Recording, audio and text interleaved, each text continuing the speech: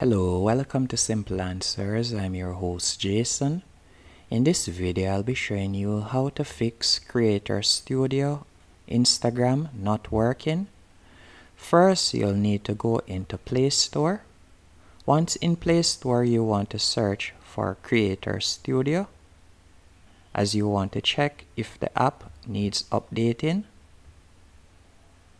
And if it needs updating, you'll tap on update and update the app.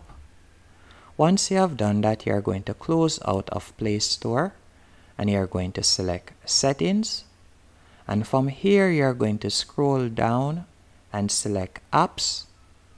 After you have selected apps, you're going to search for Creator Studio. And you can see it right here. You're going to select it.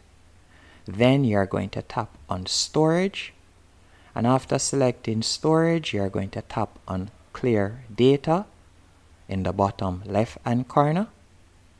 After you have done that, you're going to tap on permissions, and from here you're going to tap on camera, as you want to ensure that the app has permission, and you'll grant it permission, so you will tap right there. And you will grant them permission. And after you have granted the app permission, you will now restart your device. And after restarting your device, you should be able to go into Creator Studio on Instagram just like usual.